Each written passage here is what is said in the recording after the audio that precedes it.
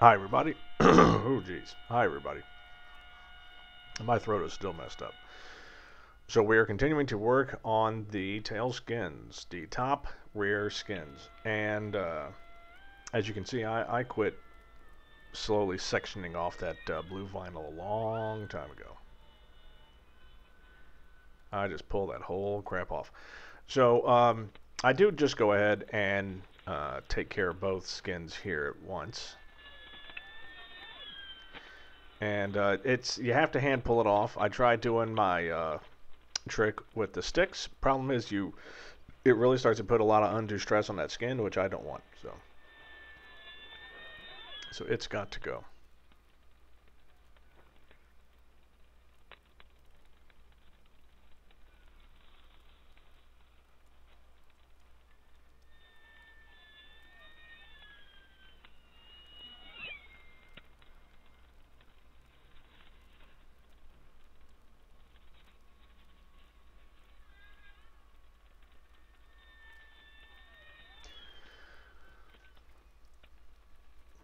Okay, okay, once again the DRDD2 has done its job.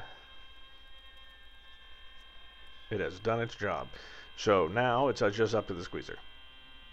God, I hate the way that air compressor sounds. I need to mute that.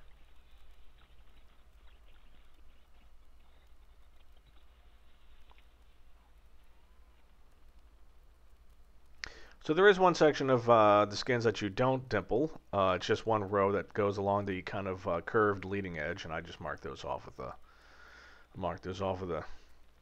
Sharpie and just move along.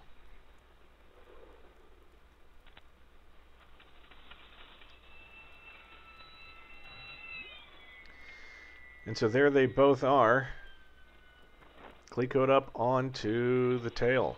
Man, that thing's getting real now.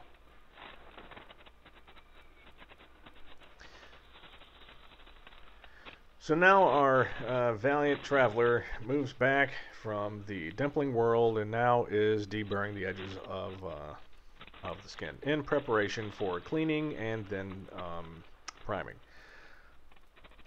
Once again, so the primer that I'm using, just a spray-on self-etching primer, for those that I haven't mentioned this in a while. It's Duplicolor. I can get it from various auto parts stores. It's a nice kind of camo green.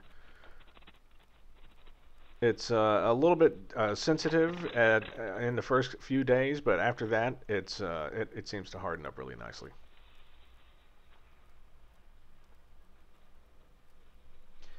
So there I was just deburring the entire piece, and then cleaning it off with aluminum,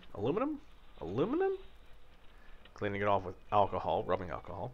91%, and now I'm currently priming it.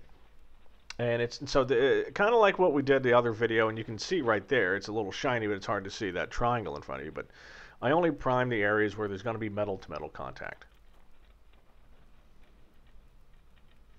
for the sake of 1, savings, 2, weight savings. No one's going to be seeing back here anyway, except for the DAR, me whenever I'm having to repair anything, and I don't know. So anyway, yeah, just gonna go ahead and deburr both apparently.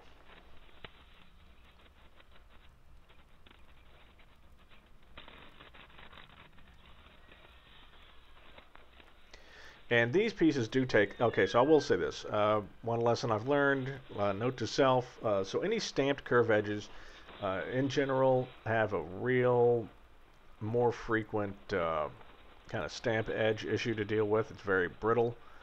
But having to smooth that out is not easy. You gotta I'd use my curved big file, my curved Craftsman file. It's a coarse file, but it really gets that stuff out quick. And it would be a pain in the butt without it. So apparently I'm just gonna stare at my phone for a while and then dimple, hopefully, eventually. So this will pick up in the next video. See you soon.